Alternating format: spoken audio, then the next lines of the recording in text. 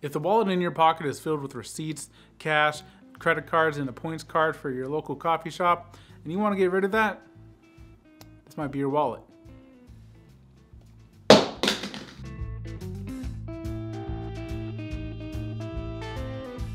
The Trayvax Summit can hold 7 cards with an RFID plate or 8 cards without. If you also want to hold cash, you can hold up to 5 bills with a clip on the back.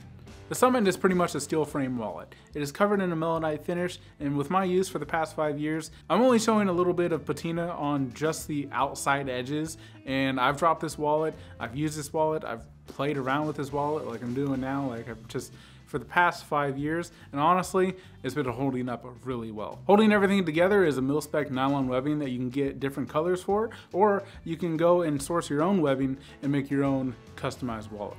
If you get the RFID plate, you're gonna have additional protection with your wallet, protecting your cards from people that can steal your information. Also, it comes with a bottle opener, which is always a plus. There's a couple accessories that you can purchase with the Summit. One is a leather cover that allows you to hold a pen and a notepad or extra cash.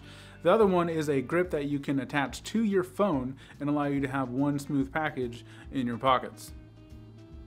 Though if I'm going to be honest, with wireless charging, I don't see that grip accessory going to be the go-to for somebody who's buying a Summit. After having this wallet for the past 5 years, I have loved how decluttered my wallet has become. I can access my cards easily, and I can hold a little bit of cash. With how cheap this wallet is, I can recommend this to anybody. Honestly, if you're just trying to step up your wallet game, or you're gonna be getting rid of those receipts or points cards, this wallet is for you. I wanna let you know down below, there is a link for the Trayvax Summit. I get a small kickback if you use that link at no extra cost to you. Thanks for watching. I want to see you guys in the next video. Go and hit that thumbs up. It really does make a difference. Hit the subscribe button. I'll see you guys in the next video. Peace.